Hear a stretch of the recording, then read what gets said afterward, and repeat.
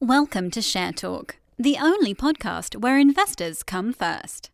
Today we have Roy Pitchford, who's the CEO, and Andrew Prelea, who's the president of the Romanian operations for Vast Resources plc, who's the AIM-listed VAST ticker.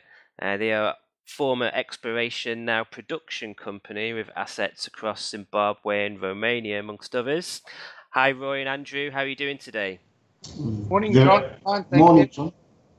So you've had news out yesterday about your Baita Plai license. Can we just get an update from you, Roy, or Andrew, whichever, as to what's happened there and where that's going to go over the next 6 months? I'll just kick off quickly and then hand over to Andrew. This is something that the Romanian management has been working very hard on for a long period of time. It's been a very complex process, not the normal license application, because these have come through very quickly. This has been a particularly difficult one, and we've now crossed the main hurdle. But to update you on the process, Andrew, if you could take over. Thank you very much, Roy. Good morning, John. Well, Baita Plai was actually a little bit more difficult than the other licenses we've obtained in the past. It was due to the fact that we bought a company that was actually in insolvency and eventually went into bankruptcy, that owned all the assets and to be able to mine the polymetallics at Baita Plai. The process started about 18 months ago. We've managed to overcome all of the hurdles, and we've now agreed with Baita SA, the holder of the main license, which is a state-owned mining company, to find a path forward to be able to start the process of operations there. What we've ended up concluding was that we will associate on the head license, which will give us the right to mine the polymetallics. They went through a selection process to overcome any potential legal obligations or hurdles in the future to secure that the mine will be able to remain under our control for the polymetallics in the future without any problems moving forward. What we've done now is we've completed a selection process, which gives us the right to associate on the license. All we need to do now is finalise the terms and conditions of the association and get the final sign-off from the Minister and the equivalent of the Ministry of Mines, which is ANRM, to be able to start. How long do you expect that to take, Andrew? Well, the negotiation process has been ongoing for quite a considerable amount of time. So we're now at the last 100 yards. We are hoping to have that all signed and agreed within the next 30 to 45 days. I mean, do you think it's a possibility that you'd look into a JV for the mining of Baita Plai? I don't think that a JV is required. We are now looking for investors at the corporate level in Romania rather than a JV partner. But we have the in-house capacity to bring that mine to full production, hopefully within the next 12 months, to completely satisfy our cash flows. So let's put it that way. So, talking about investment then, Roy, your last RNS before today was about you possibly getting matched investment up to $10 million. Now, how's that progressing? Progressing very well. Basically, what we have are two entities that are interested in investing in our Romanian operations, i.e. a strategic investor. So it's not a partnership, it's not a JV, it's going to be a strategic investment into the mining operations in Romania. And we had a proposal from an undisclosed entity, and that has been matched by our joint venture, by our investment partner in Zimbabwe in terms of a pre-agreement whereby we had a loan facility from them. They have a right to match, as we've announced. That right has been exercised, and we're continuing to discuss with them. But the interesting thing for us is that both the parties that have expressed this interest in investing want to talk to each other. So we have a unique situation where we have two investors that are going to engage with one another and engage with the company and to plan a way forward to finance the assets or the development of the assets in Romania in a mutually beneficial manner, so that we can realize the enormous potential that exists in Romania within the current 2 mining operations, but more importantly, in the bigger play that we originally went into Romania to exploit, the large state-owned mines that are very much bigger than our current operations. We, having made a success of Manihila and Baita, will be in a good position to engage with the authorities in Romania to discuss the reopening of these larger mines, but we'll have strategic investors as part of the team that will engage with the Romanian state. So it puts us in a very, very much stronger position to move forward in a big way in Romania. So are you able to put any kind of timeline on when you expect to maybe confirm the outcome of those negotiations? I guess the answer is, how long is the piece of string? Sure. This is a matter of priority by the company and by the 2 potential investors. So we're engaged, and we will conclude it as quickly as we can. And obviously, any progress that is significant, price sensitive, etc., we will announce to the market. But all parties are looking to conclude this as quickly as possible. But to give an actual timeline is really not possible, except to say as soon as possible. Okay, so you're obviously a multi-asset outfit, and you've got a number of other projects in play. Do you want to just give us an outlook for the next 12 months as to what is going to happen over the rest of your projects? Certainly. Let's just start with Zimbabwe.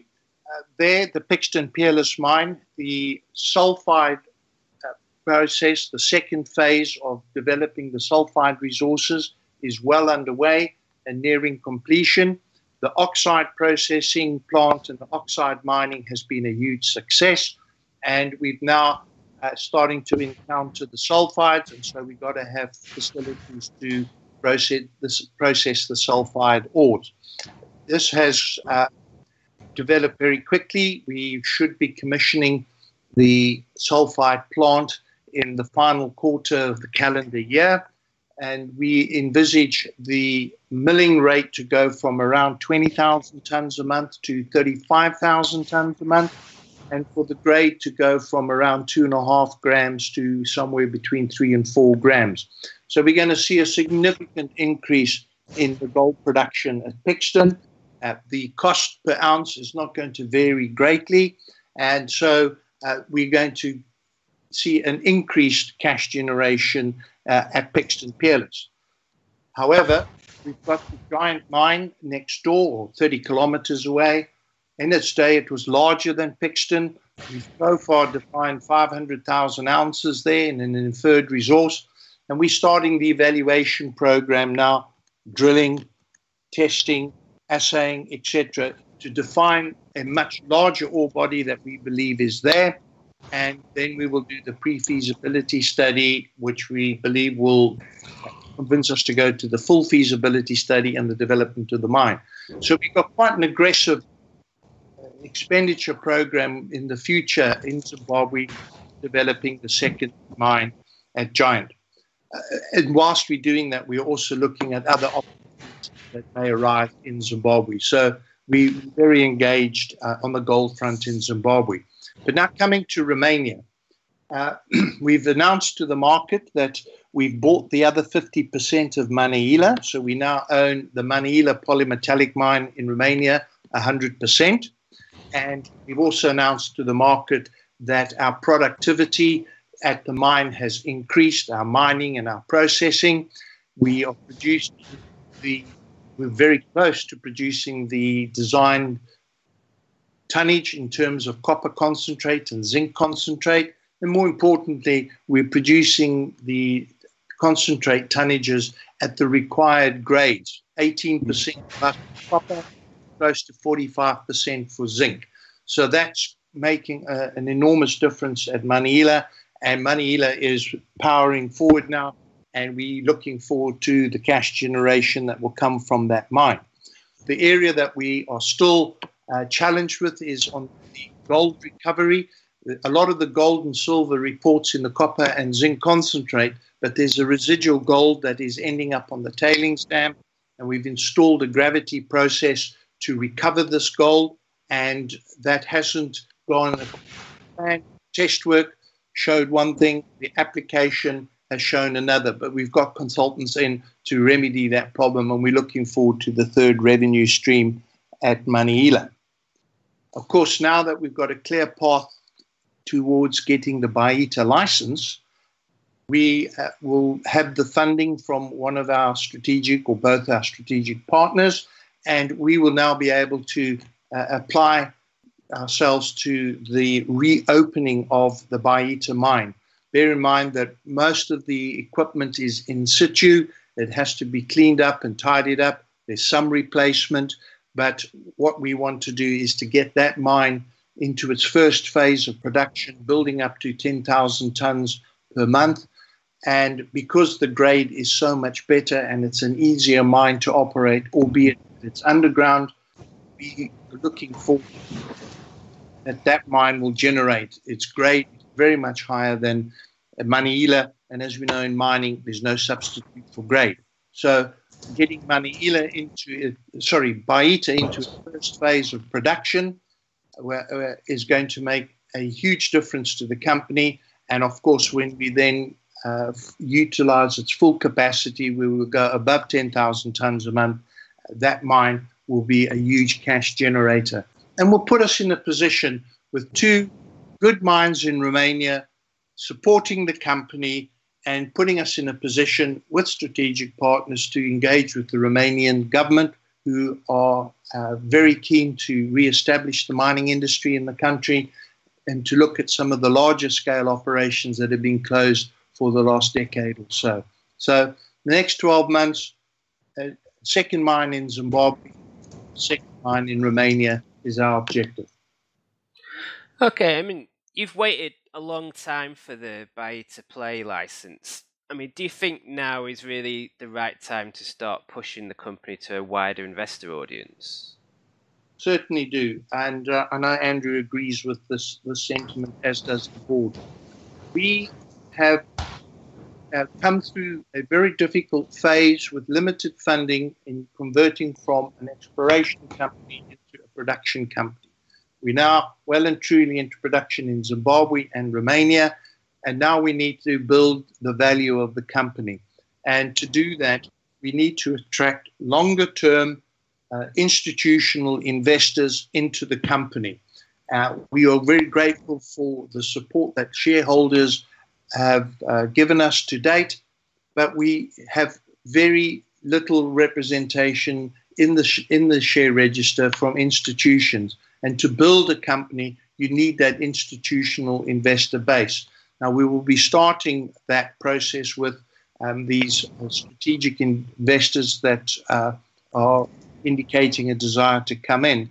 But we would like to add to them. We would like to, in the City of London, for example, to have some of the institutions that traditionally invest in developing mining companies to come onto the register. And that's going to be a focus going forward as well. So, Andrew, have you got anything to add to today? No, other than the fact that we are extremely happy with the performance of the management team here in Romania on Manihila, getting it to the production levels that we've reached to date. And we're looking forward to the growth path after the completion of the drilling at the Manihila extension in Kalibaba, which we anticipate to be finalised in September. And building the new plant, as Roy had mentioned, up at the Manihila mine to reduce our costs by 30%. And we're hoping, well, we're anticipating, not hoping, to start the Baita operations by the end of the year. And that's been something that's been long awaiting. And we're looking forward to bringing shareholder value as soon as possible for our investors. Okay. Andrew Prelea, Roy Pitchford, Vast Resources PLC, thank you for your time this morning. Thank you very much, John. That is the ticker VAST on AIM if you want to go online and check Vast Resources out. Thank you for listening to Share Talk. Remember to visit our website for more news and other podcasts at www.share-talk.com.